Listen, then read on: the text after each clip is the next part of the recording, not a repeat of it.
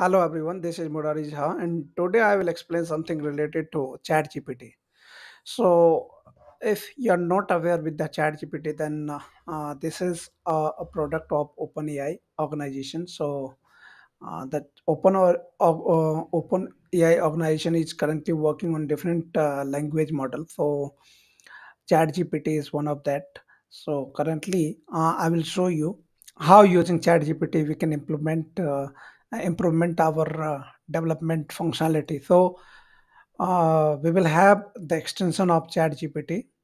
So I will show you how we can, download that extension and use with our Visual Studio ID, and it is basically used to customize our code, or with that particular extension we can make our development faster. So for that, from the starting you will click on that extension. This is our Visual Studio ID. Okay, so under the Visual Studio ID we have the extension menu, and when you will click on extension you will have the manage extension, and here you will search something called chat gpt.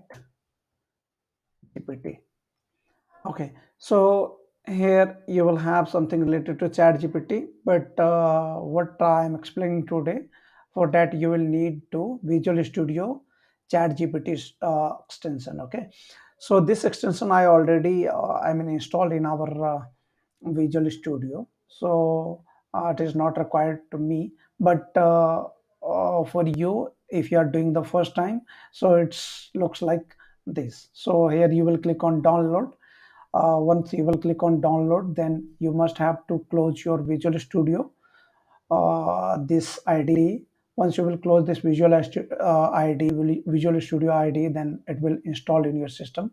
Once the installation will be done in 1 or 2 minutes, then again you will relaunch your Visual Studio ID and start the further uses of ChatGPT. So there is no any internal code writing or integrations are required to connect with this chat gpt. You will just need to download and install with your Visual Studio extension. So once you will open your Visual Studio extension, so for understanding the chat gpt is available or not, you can see here.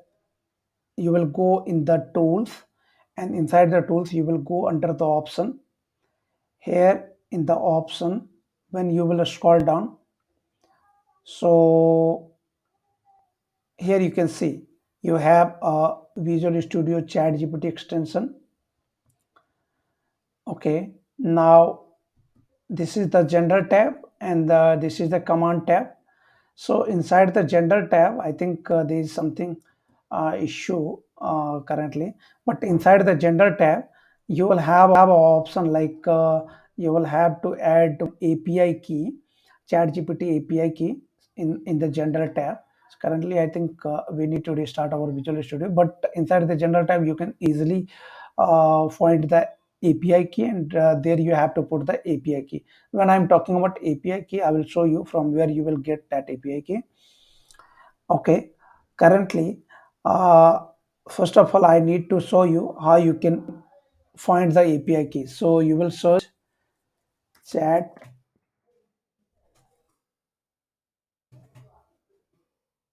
okay, chat GPT OpenAI.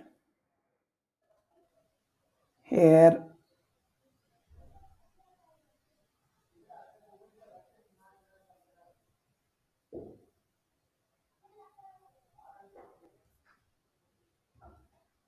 this is, so here you will write chat GPT login. Okay, here you will click on this.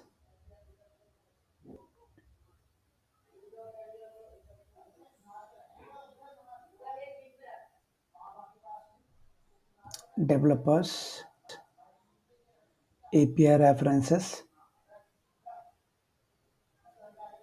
where you will go and log in. So you can go with your login credential, or you can go with continue with Google.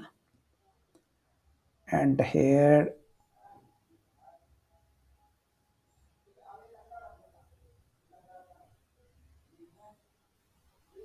okay, now how you can find the API key. So here you will click on this personal button. Here you can see the view API key. So you will click on view API key, and I already have generated two API key. So in your case, it might be possible that it is a first API key, or you can generate the next one as well. So for example, if I'd like to create some other API key, then I will click on this create new API key. And for your understanding, I will click on this, and I will copy from here. And this copied API key will be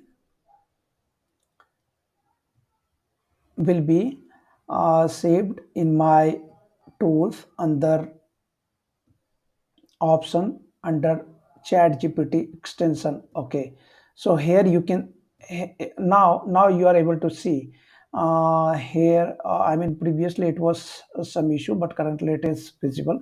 So now I will add that API key. I mean, I have not copied yet, so I will copy it. So it is copied.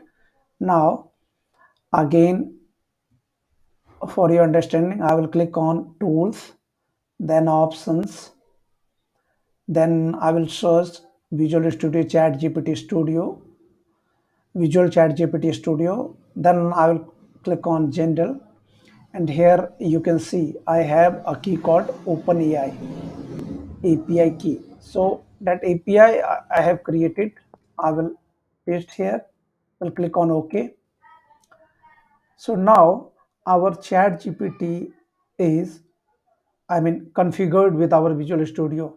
So this is just like a extension. There is no any coding required for the internal integration.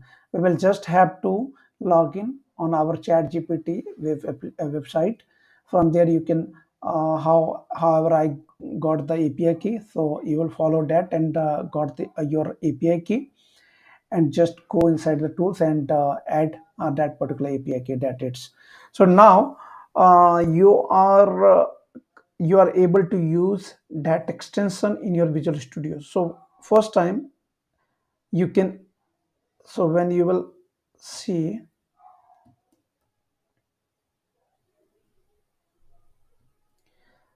when you will copy this particular method and you will click right, uh, okay,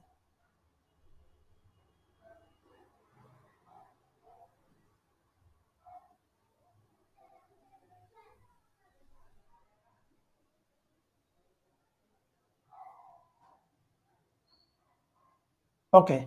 So after the right click,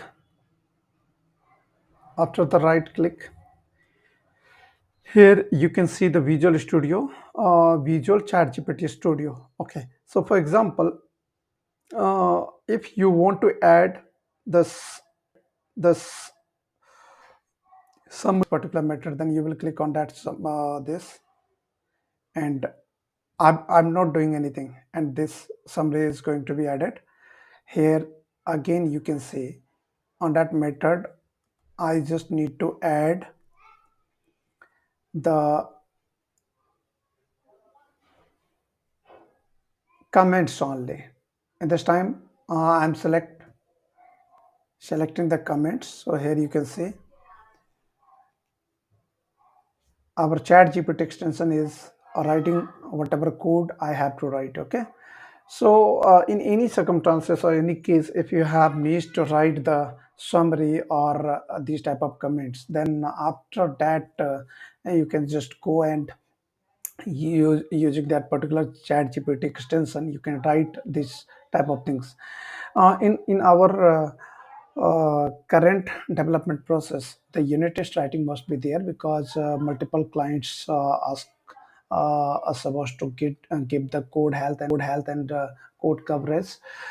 So that you can write the unit test as well. You just need to select this particular method, and you will click on right click here. You will go in your Visual Studio, and now uh, you will have the option to choose the add test. So for example, if you will choose the add test, now you are able to see our test case writing is going on.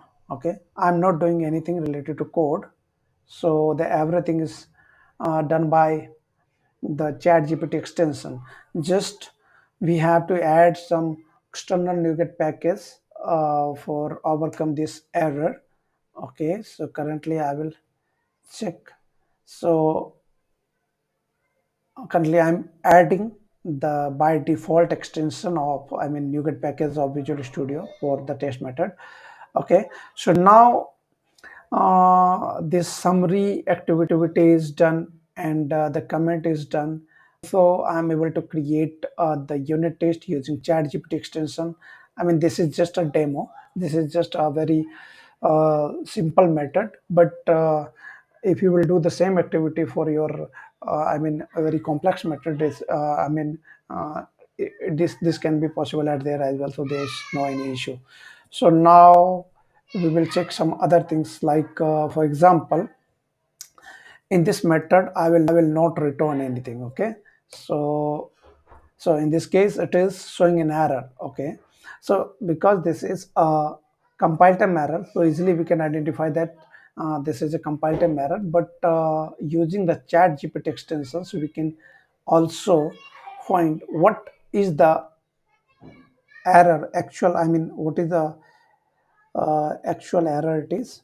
So when you will click on find bugs, so here you will get a comment that this code is missing an else statement to return a value if the age is not greater than 2. So I mean, this statement or syntax sentence can help you to overcome that particular issues instead of searching here and there. Okay, so now,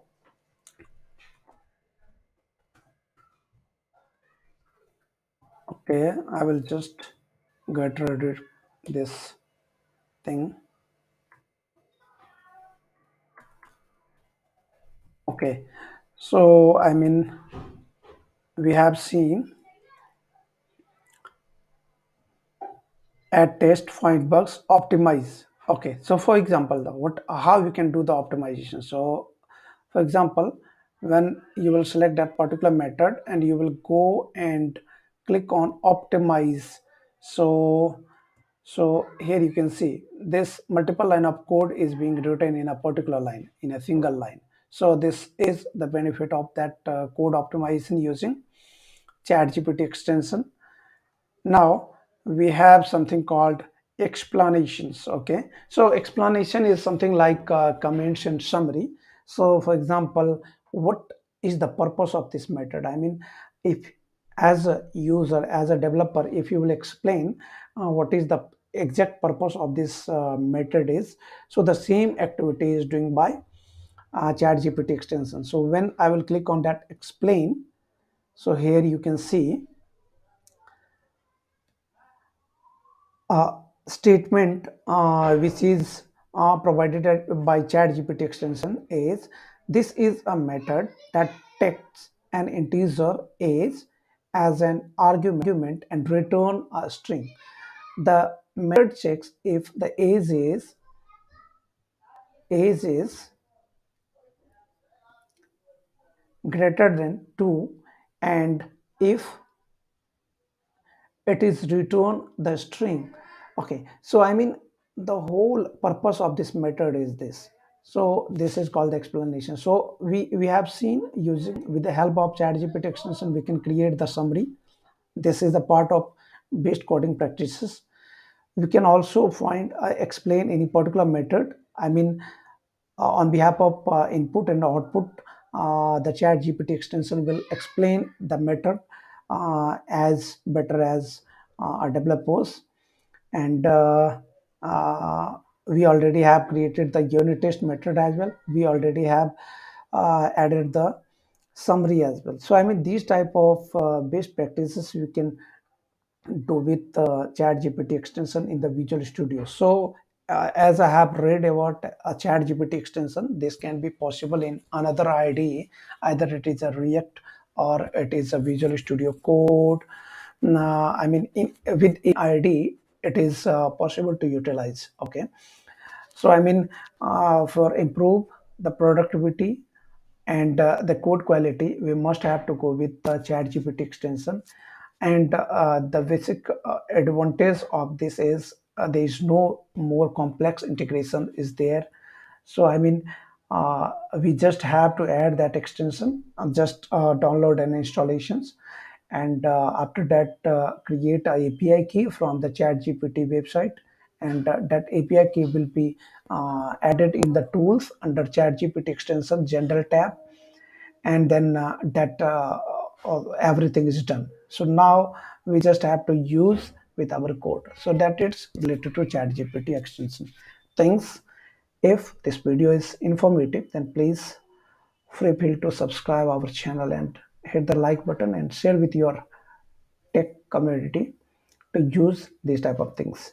And the this is basically based on ChatGPT 3 model currently in the market. I mean, recently OpenAI has introduced ChatGPT 4 as well. So I mean, obviously we will have some more uh, useful functionality will be there. So if I will find something helpful in ChatGPT 4 model, then we'll again create a video for that. So thank you. Thanks again.